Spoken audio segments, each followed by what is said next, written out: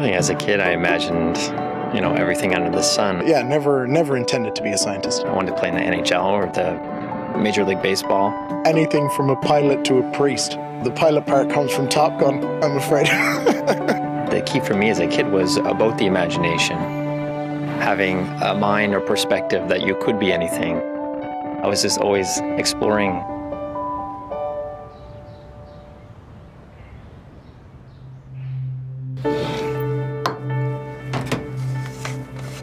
Nine out of 10 of my ideas are absolutely ridiculous, but every now and again a little nugget comes along that you can feel you can really make something happen. When that happens, it's magic.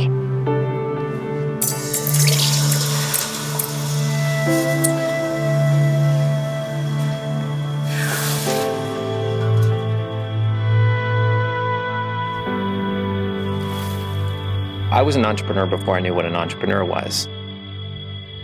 The omega-3 fatty acids that we deal with are very complex. I find them fascinating.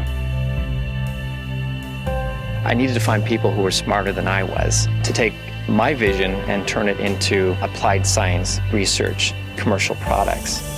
Our focus is still primarily North America, but we have our products in Europe, we have our products in the Middle East, we have our products in Asia.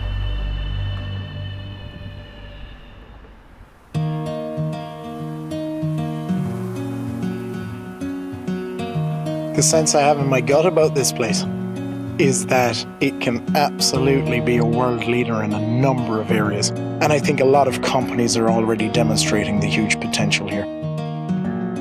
The word has really got out about what we do and why it's so great. So it's inevitable now that the world community is coming to us instead of going out and trying to sell ourselves. $650 million is what the market is valued at the moment, and we've only begun to scratch the surface of that potential. Yeah, thanks to the support of BioNova and ACOA, we've assembled an initial board of directors and we're now looking for a CEO.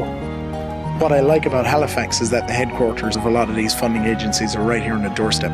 I'm close to all of the offices of these people. I can make a phone call or I can swing by and come to solutions very quickly. There's life science activity going on across the entire province, from Cape Breton all the way down to the South Shore. This is probably one of the best places, not just in Canada, but around the world, for doing this type of research and development.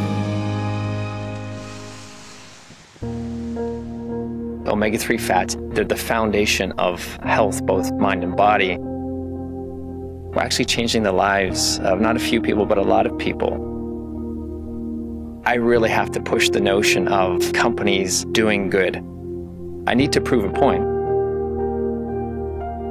So right now we're working on a medical device that can potentially help many thousands of women every year. We're working on solutions in my lab where we can treat uterine fibroids without the need for a hysterectomy. I want to be remembered for making a difference. If it's one person who has benefited from an innovation in my lab, I will be very, very happy. We can aspire to become a world leader because we have the qualities, we have the assets, we have the natural resources. When you aspire to something great, you attract those businesses. They want to come, they want to be part of what's going on, what's building, what's brewing here in Nova Scotia. I came here for an interview to see what I might find, and I was absolutely overwhelmed with the opportunity that I found here.